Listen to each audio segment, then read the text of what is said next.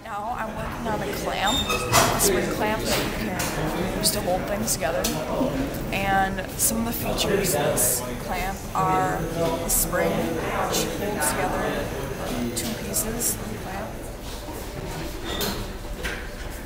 My reverse engineering project, I did a rim and the pliers, and starting off I had to figure out all the radiuses because it has a lot of curves, so I had to do some trigonometry, and I didn't know that I was doing college trigonometry until I showed Mr. Hendrickson, and I was surprised that I could do that kind of math.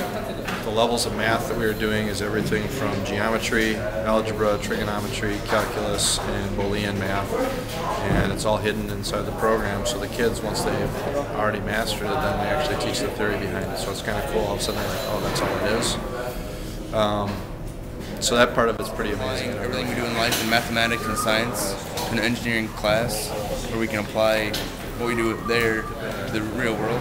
Best way to explain it, we have an engineer that came through the building who saw the models and wanted to see what was going on with the program, and he was amazed because this was his second year of college that he was doing this stuff, and we're doing it in 9th grade, so I'm pretty excited about that.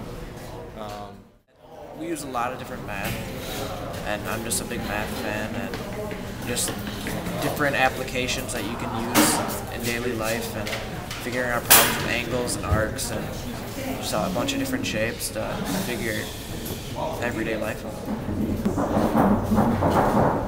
Hands-on. The cool thing is the kids can design the whole thing on the computer, print it out, and we can actually put it together and see if it works.